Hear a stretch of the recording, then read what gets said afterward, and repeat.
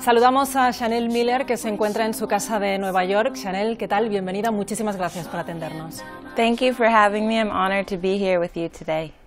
Chanel, tú has estado durante más de 4 años ocultando tu identidad y ahora has querido reivindicar tu nombre. ¿Qué te ha llevado a dar este paso? For a long time, I was ashamed of who I was. I thought that I had done something wrong. I thought that I had failed in lots of ways. When I read my statement to the judge and he had given a light sentence, I thought that was because I had failed to communicate something and that it was just embarrassing that I had shared all of my feelings. But when the world discovered my statement and started sending me letters, they would tell me things like, "You are courageous. I want my daughter to grow up to be like you." They would send me pictures of their daughters. And through reading the letters over the years, I started to reprogram how I saw myself. The world was teaching me to see myself properly. And over time, I became more proud of who I was. And as I was writing the book, I realized that I didn't have anything to be ashamed of. Lo cierto es que durante el juicio te sometieron a un escrutinio muy exhaustivo, tu vida personal, tu trabajo, se exhibieron incluso en la sala esas fotografías tuyas tras la agresión en el hospital que la vio toda la gente que estaba allí, tu propia familia, los periodistas. ¿Cómo te sentiste? I remember when I was testifying, anytime I would speak, the defense attorney would interrupt me and try to shut down what I was saying. And when I was in court, it felt like the defense attorney had his hand on my head and was holding me underwater. And I was kicking, always trying to come up for air, to communicate something, but it was really difficult to get my message across. And while I was there, it was humiliating. La defensa del agresor de Brock Turner lo presentó como si realmente él fuera una víctima, un deportista brillante, un buen estudiante con una carrera prometedora, pero que bueno, había cometido un error. Claro, si él era la víctima y tú la persona que sufriste la agresión, ¿quién representa que eres tú? ¿En qué lugar te coloca a ti? Well, I thought it was interesting. He definitely used his appearance to his advantage, saying, how can a white-skinned, blue-eyed person be a criminal? This person doesn't appear to be dangerous. And I think that's the problem, is we see it as a mistake instead of a crime, instead of 3 felonies that have been committed. So what's interesting in trial was that they focused so much on his future, all of the things that he would become. Maybe an Olympian swimmer, an academic. He was a proud son, whereas for the female, who is me, they focused on my past. How many times has she blacked out? What's her history with partying? So I was trapped in the past and he was being projected in this golden light of the future.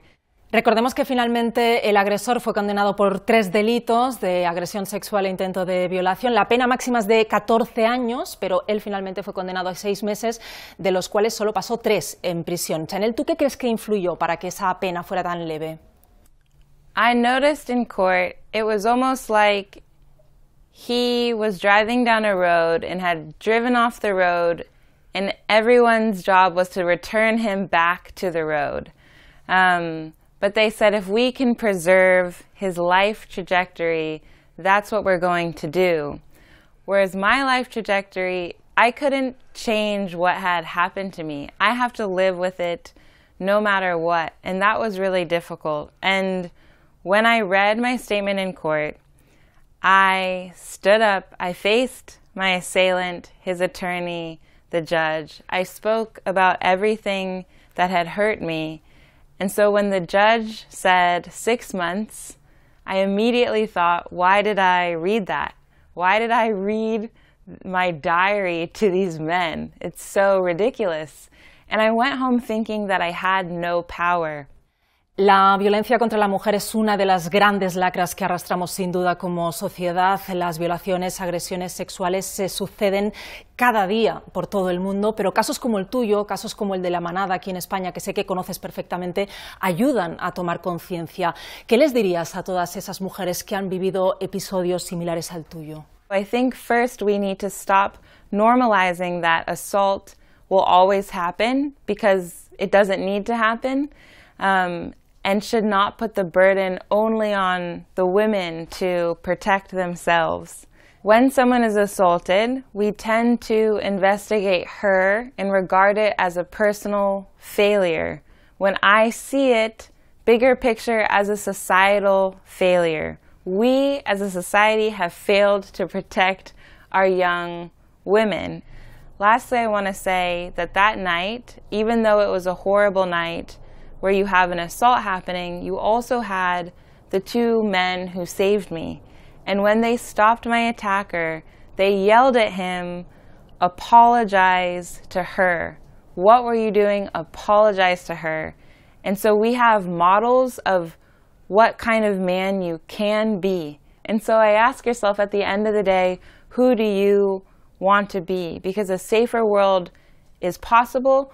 Violence is not acceptable and it's not natural, and every woman is entitled to just having an ordinary life. That's all we want to do, is to be able to walk down the street in the evening, to go to a party, to go to school, and not have to think about keeping ourselves safe all the time. That's all that we're asking at the end of the day, and it's completely what we deserve. Sin duda, nos queda muchísimo trabajo, pero seguiremos peleando para conseguirlo. Chanel Miller, muchísimas gracias por tu valentía, por tu ejemplo y por contarnos tu historia. Thank you so much. I'm so honored to be with you today. So thanks for giving me your platform and time. Gracias.